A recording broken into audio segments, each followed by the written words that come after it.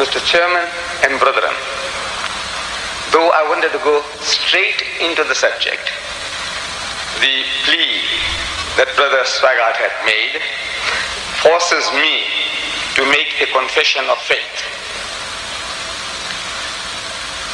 And that is that we Muslims happen to be the only non-Christian faith which makes it an article of faith for its followers to believe in Jesus. No Muslim is a Muslim if he does not believe in Jesus.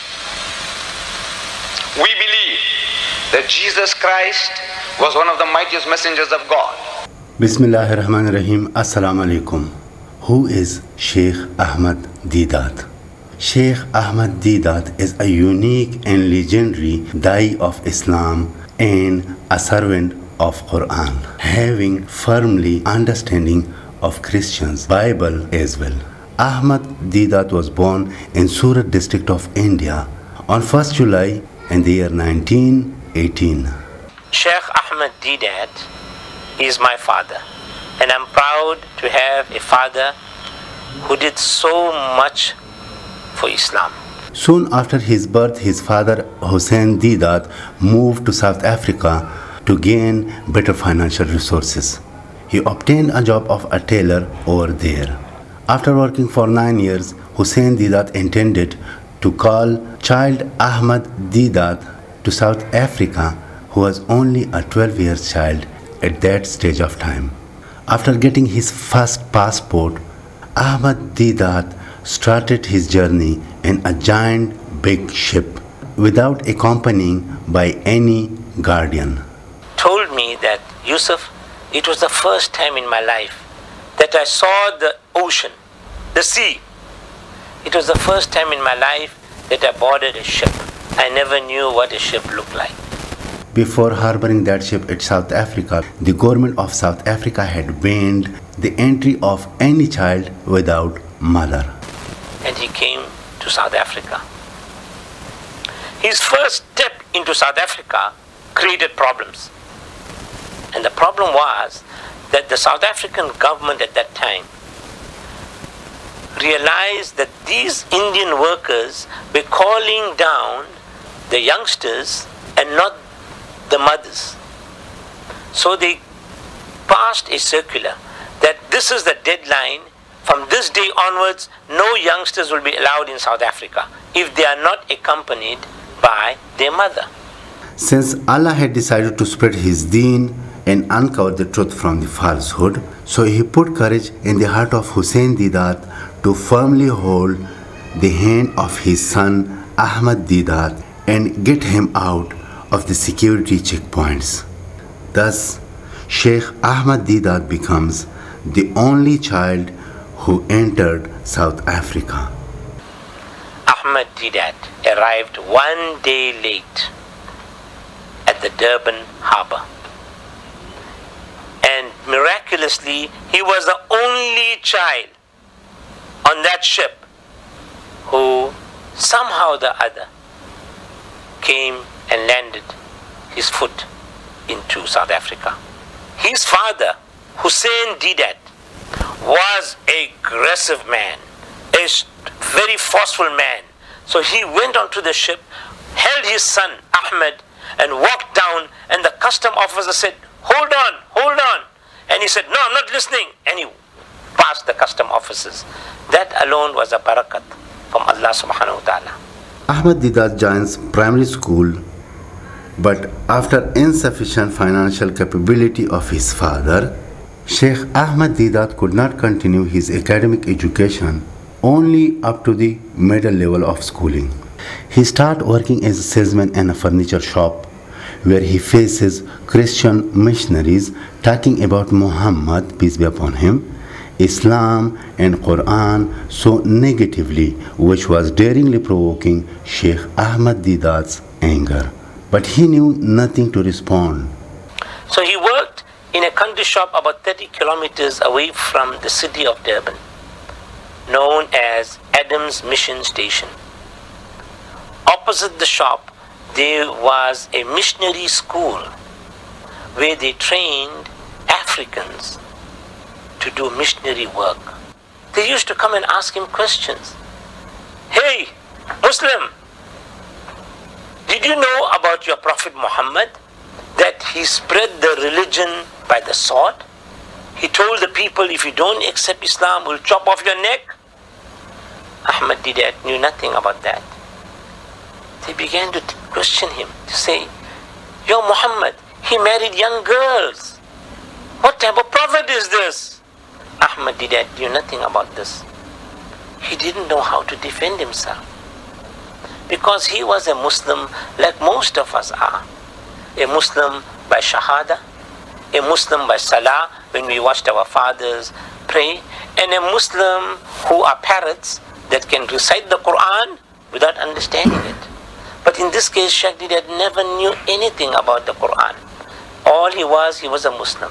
When he saw an Arab, he said, Alhamdulillah, this is a Muslim. So what does he do? Daily this attack is being posed to him. What does he do? But he had a hunger for reading. Iqra, read, was the first commandment Allah subhanahu wa ta'ala gave to Muhammad Rasulullah sallallahu alaihi wasallam. That command unconsciously worked on Ahmad Deedat. Then Allah places this teenager in an old bookstore where Ahmad Deedat starts reading every book and newspaper from start till end, whatever he found in the bookstore. Even the advertisements is said by Sheikh Ahmad Deedat. There he finds a book by the name of Izharul Haq, which is about Muslim Christians debates, and from there starts the inspiration of Sheikh Ahmad Deedat to become a Dai of Islam. He wanted to read, he reads everything. And one day, while rummaging through a pile of newspapers in his boss's warehouse, he found a book called Izharul Haq, the Truth Revealed. In that book made interesting reading because, number one, he had a British passport, British conquering India. It was about the same thing, British conquering India. And the British realized that if anybody is going to give us trouble, it will most certainly be the Muslims. So how do we enslave the Muslims? And a great debater in the history of Islam and Christianity. Mr. Deedat, I say, we love you, and God loves you, and God bless you. And now, Brother Ahmad Deedat.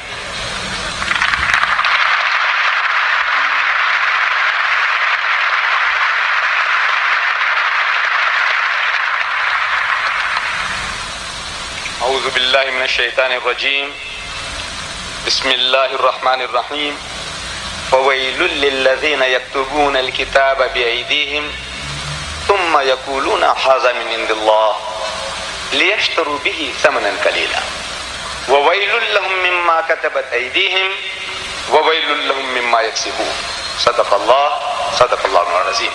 There are numerous achievements in the Dawah struggle of Sheikh Ahmad Deedat, where on top of the lists are the historical debates of Sheikh Ahmad Deedat with Christian top evangelists, even the TV evangelists of the high caliber, like Jimmy Swaggart, Professor Douglas, Ahmad Shorosh, and several other Christian scholars. So he goes to the church on Sundays and he asks the priest, Dear sir, I want to know about Christianity. How come Jesus Christ is crucified? Where is it in the Bible? And when the priest shows him, Deedat has a counter-argument from the Bible, not from the Quran. Because they don't believe in the Quran. They don't accept Muhammad Rasulullah as the last and final messenger of Allah. Not only this, Sheikh Ahmad Deedat also challenged the Pope of the Roman Catholic Church for a debate on several topics related to Christianity and Islam. This book inspired him to go and purchase the Bible. Now you have to, my dear brothers, have a Bible in every Muslim home. That is the weapon. You have to know how the other party thinks about you. What ammunitions you have on their side that you can use to convince them that Islam is the only true religion. So what does Sheikh Deedat do?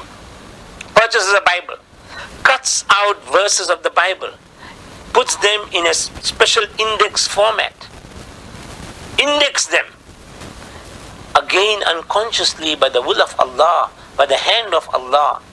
He is indexing them because he wants to get it into his brain, indexing everything, formatting everything into the brain. Because all of us are born innocent. All of us are born just with La ilaha illallah Muhammadur Rasul. All of us are born with the azan in our ears. That is all. The environment makes us good Muslims. The environment makes us bad Muslims. Sheikh Deedat's environment was an attack. What he had to do was learn to defend himself. Giving honor to the great struggles and achievements in comparative religion works, the government of Saudi Arabia honored him with King Faisal Award. Sheikh Ahmad Deedat also tried his best to create a class where he transferred his knowledge to several students related from several countries of the globe. Among them is Dr. Zakir Naik as one of his students, following the unique dawah work started by Sheikh Ahmad Deedat. Traveling continent to continent for the sake of spreading the knowledge of Quran, Sheikh Ahmad Deedat gets a severe stroke at the old age, which caused to paralyze him. The government of Saudi Arabia gave him the best medical facilities. This stroke was the invitation of the Allah.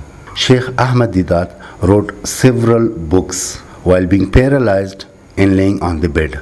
And also the government of Saudi Arabia has provided some technology where Sheikh Ahmad Deedat, at the last stages of his life, where he could not move, where he could not talk, he could only glimpse his eyes.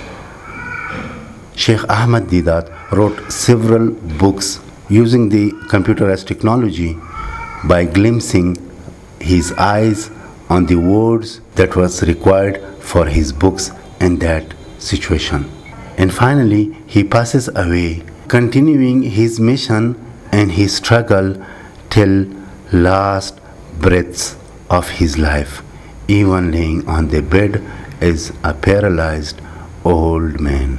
May Allah rest his soul in peace. Sheikh Ahmad Deedat is my hero.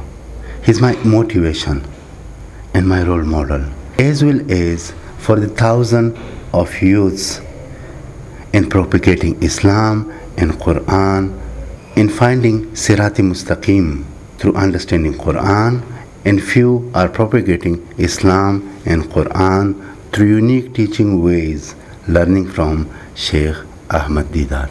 May Allah give him Jannah and give us guidance to the right path. Thank you very much for watching. Assalamu alaikum.